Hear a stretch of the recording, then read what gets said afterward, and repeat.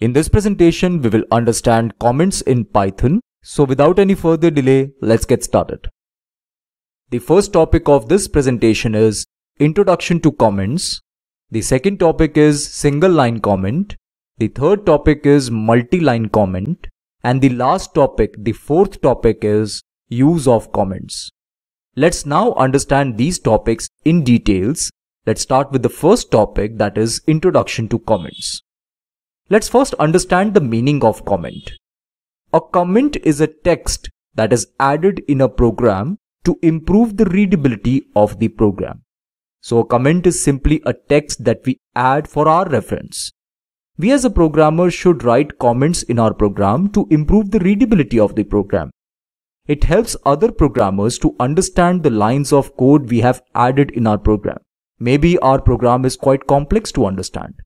Adding comments helps improve the readability of the program, which eventually helps other programmers to understand the logic of our program. We will understand with the help of example what do I mean by this. For now, we just need to understand that a comment is simply a text that we add in our program to improve the readability of the program. Also, a comment is always ignored by the Python interpreter. So whenever we write a comment in our program, the comment will be completely ignored by the Python interpreter. Now let's understand what do I mean by improving the readability of the program through comments.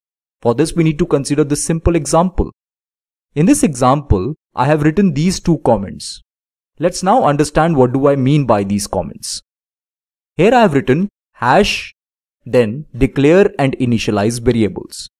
Every comment is followed by hash symbol. So first we need to type hash and then we need to type the text that we want to type. Like in this case, I have typed declare and initialize variables because the next two lines are all about this only. I want to indicate what these two lines are all about. So I have written a comment here, declare and initialize variables. Here I have declared two variables x and y and I have initialized them with values 10 and 20 respectively. So this is the reason I have written this comment. Now if some other programmer see my code, then he or she will understand the program I have written. I have declared these two variables and initialized them as well. Other than this, I have written one more comment. Now you can easily understand why this is a comment because every comment is followed by hash symbol. So first we need to type hash and then the line that we want to type.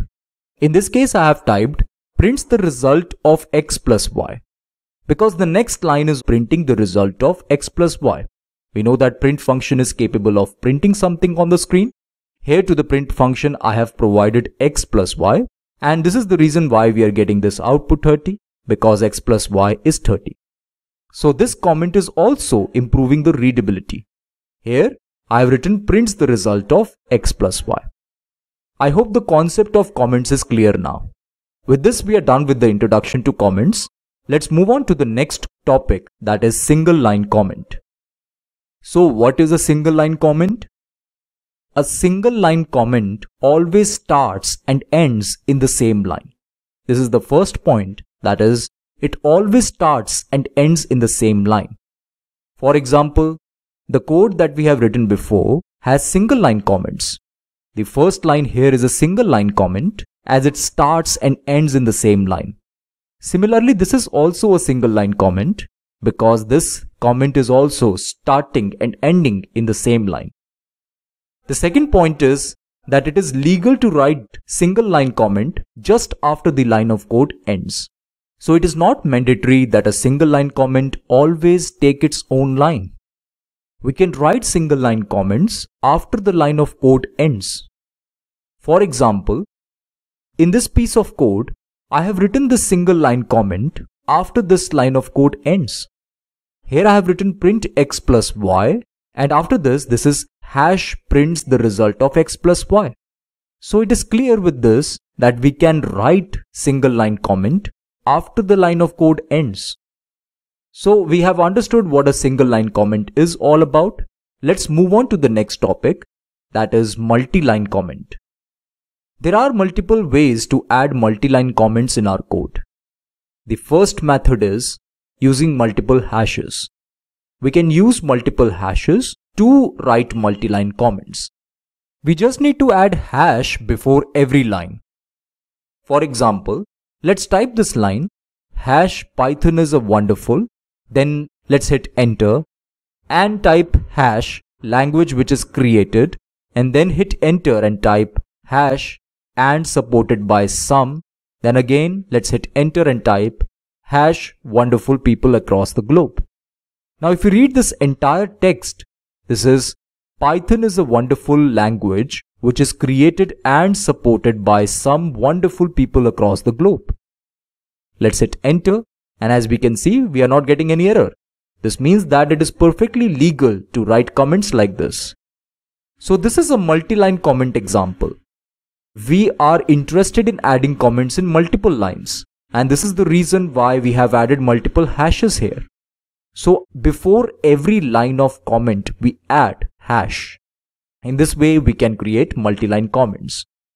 This is one method of adding multi-line comments. There is one more method which we can use to add multi-line comments. The second method is triple quotes. We can use single triple quotes or double triple quotes to add multi-line comments. We have learned this already that triple quotes are used for multi-line strings, but we can also use them for multi-line comments. Let's understand this with the help of an example. Let's open our command prompt once again, and this time let's type Python is a wonderful. Before this Python is a wonderful, we need to add these single triple quotes. We are allowed to use double triple quotes as well. After this, we have typed Python is a wonderful. Now we need to hit enter and type language which is created. You might have noticed that Python has added 3 dots here. This means that Python knows that we want to continue with the previous line. There is no need to add triple single quotes or double triple quotes here. Now after this line, we can hit enter and type the next line. Python will again give us these 3 dots. This means that whatever the line we add is part of the previous lines. So now let's add this line and supported by some. Again, let's hit enter and type wonderful people across the globe. In order to indicate this that we are done with this comment, we need to add closing single triple quotes here. Now after this, we can hit enter. Python is showing the string that we have typed here, but this is not the case with the ID. In the ID, the string will not show up. While in case of command prompt, we will get the string from the Python, but when we type this in the ID like Visual Studio Code and run the code, we will not get this string. Python will treat this as a multi-line comment, so we don't have to worry about this. We will only get the string in the command prompt, not in the ID. I hope the concept of multi-line comment is also clear. Let's move on to the last topic of this presentation, which is use of comments. So what are the uses of comments? The first use is that it makes code easier to understand as it improves the readability of the code. We have seen this already. With comments, we make different parts of our code easier to understand. And that is why it is a good practice to add comments in our code. The second use of comments is that it helps in debugging the code. So with the help of comments, we can debug the code as well. Now what is the meaning of debugging? Debugging means finding errors in the code. It may be possible that we will get errors in our code, as getting errors while writing programs is quite common. Therefore, it is a good practice to add comments in the code so that we can debug the code. If we have written the comment, then it makes it easier for us to understand the logic behind the code that we have written. So with the help of that, we can easily debug the code that we have written. So comments can help us in debugging the code.